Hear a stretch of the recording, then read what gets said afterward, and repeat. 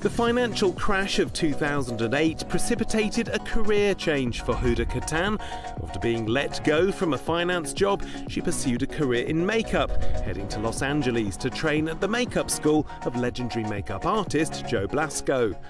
Working for some of the most famous names in beauty, she developed a particular look, which she shared through a newsletter, which then became a blog supported by Facebook. It was all aided by her sister, Alia.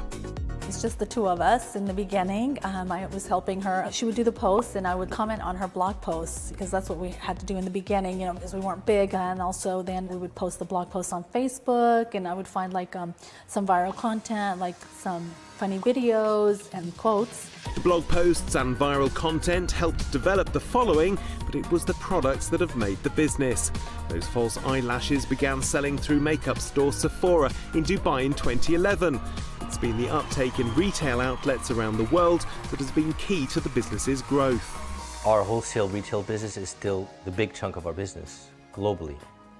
I mean, everyone thinks it's 2020, so everyone thinks digital and e-com, but most people go into a store to buy makeup. They want to touch it, they want to play with it, they want to feel it.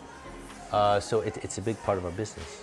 Huda Beauty sells in more than 2,300 stores, Sephora being their anchor retailer globally, but now being sold in 80 Boots stores in the UK, opening up new territories for the brand. The brand has also used a pop-up concept in London to raise profile on the high street and in malls. Visibility online and offline may be important, but with more than 140 items in the range, focus on product is key too. Where we stand out amongst a lot of other brands is just our innovation. Huda is such a perfectionist, that she pushes our suppliers to the absolute max. One of her key sayings here is Kaizen, continuous improvement. If you can get that 1%, let's get it.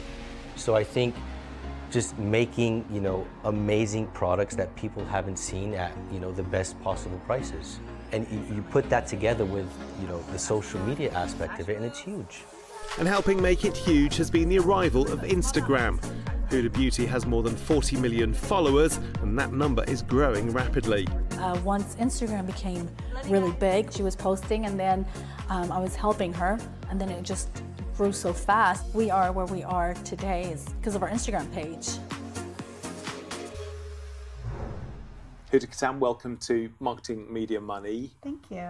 You started with your own little, I think it was eyelashes. Mm-hmm. Yeah. But you went to a retailer with it. Yeah. Mm-hmm. And it went big. Yeah. Why was that the right route when you could have gone straight to consumer given your following? A lot of people ask me that because at the time it was a trend just to go direct to consumer. Everybody was like, you have the followers, you can control, where people shop, you can control where people go, and it's in your court. I had a very specific thing in my mind. I knew that I wanted to scale, and I wanted to scale very quickly. And for that reason, I chose to partner with Sephora. And to some extent, it was an advantage for me as well because no influencers were thinking to do that. So there was some limits within that for other influencers. So I had a little bit of an advantage compared to the brands and compared to other influencers and where they were selling. You said that if it all got boring, you could leave it all behind. Yeah. And there would be people that would happily take this business off you and you would become part of another business. But it sounds like that's not what you want. You want to be the big fish, not the little fish. You're right. I do want to be the big fish and the little fish, not the little fish, just because I don't like the way beauty has been in the past. I think a lot of my issues, my own insecurities, are from the way people have been marketing to people. And we're a smaller brand. We can risk a lot of those things. So we can say, hey, we tried to be real and it completely flopped, but it was good for us. Like, we feel better now. Publicly traded companies don't have that luxury. And so, it's their Achilles heel, for better or for worse. So, I don't know. I can't imagine ever wanting to become a part of a conglomerate, but you never know. I also said I never do makeup. You never know. Hi, I'm James Wright and thanks for watching Marketing Media Money. You can check out more of our videos by clicking on the boxes on the screen, and don't forget to subscribe to our channel for more from CNBC International. Thanks for watching.